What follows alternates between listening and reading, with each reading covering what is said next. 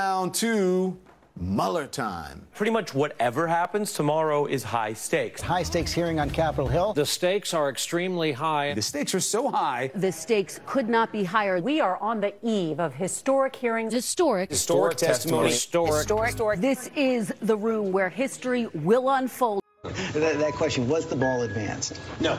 Impeachment's over.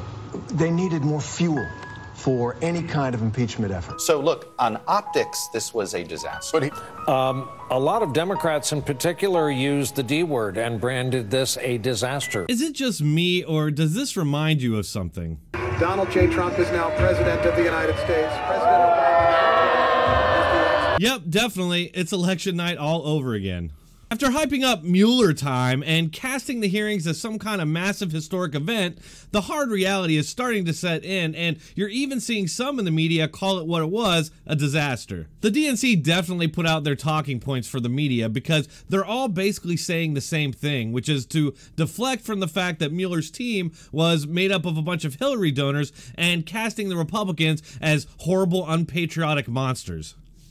Which, as anybody who watches the media knows, is par for the course. Like I said, they all pretty much said the same thing, so I'm gonna focus on MSNBC's Andrea Mitchell. She's a classic case of a Democrat political operative who really thinks she's fooling people into believing she's a hard-hitting journalist. Just one example of Andrea Mitchell's bias in favor of Democrats happened recently when she was attacking Trump as a liar for labeling the squad socialists. She says, first of all, none of these members of Congress are socialists, and it's just those mean, nasty Republicans who want to frame them that way. Andrea Mitchell is either lying or she didn't do her research because both Tlaib and Cortez are members of the Democratic Socialists of America. None of these members of Congress are socialists, but that is the way the Republican leadership wants to frame this election. If people are going to call me a socialist for believing in those things, like, all right, call me a social. Like, I don't give a damn. We'll get to that clip and others right away, but first, I want to take a moment to thank our amazing sponsor, ribtea.com. Guys, if you're used to buying your daily wear in a 10-pack plastic bag,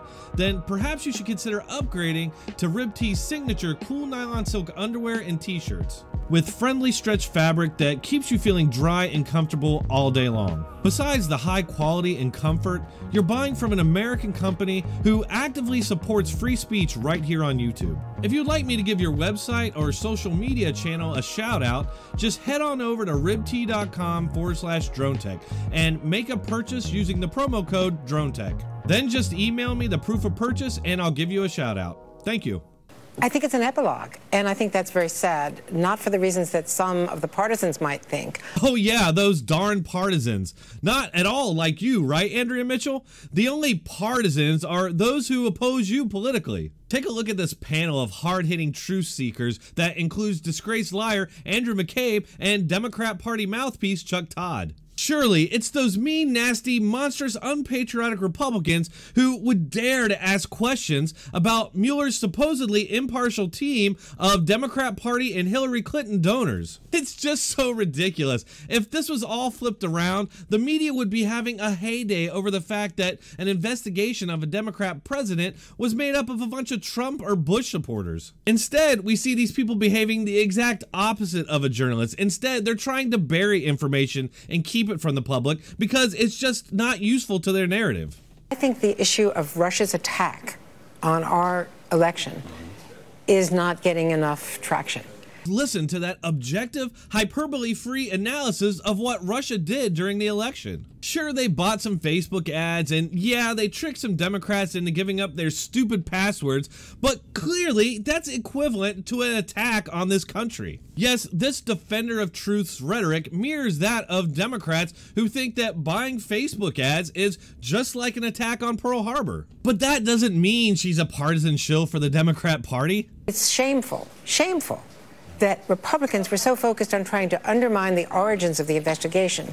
I've said this a bunch, but it's completely baffling to me that these supposed truth-seeking, democracy-defending journalists aren't at all interested in the origins of this investigation. Sure, I mean, if everything was on the up and up and there was no reason to dig, but there's so many red flags. Isn't that exactly what journalists are supposed to do? They're supposed to investigate, but instead they're attacking the people who are asking these questions. Apparently, Andrea Andrea Mitchell thought that Republicans were going to be focused on advancing the Democrat Party and media narrative that Trump is guilty of obstruction, even though the investigation ended without recommendations for indictments because there was lack of evidence to prove a crime. Gee, it's almost like Andrea Mitchell is advancing a political agenda and ignoring facts that are inconvenient to that mission. That's granted, some of the questions were convoluted, they were coming at him fast, and the Republicans were doing what, you see in a lot of trials. They were just trying to discredit him in any which way they could. Again, we see this so-called journalist who won't even discuss any of the facts brought up by the Republicans,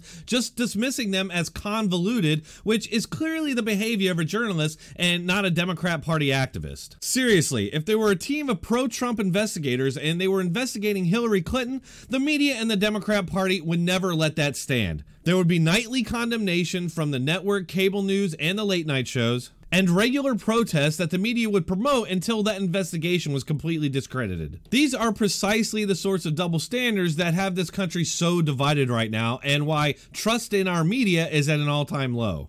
It seems that, once again, the media's partisan political hype has come back to bite them in the ass. That's all I have for you today, folks. Please like, share, and subscribe. Also, do not forget to hit that bell notification. If you enjoy my content and you want to support this channel, please consider subscribing to me on Patreon or Subscribestar. You can also send me a donation on PayPal. Thank you very much.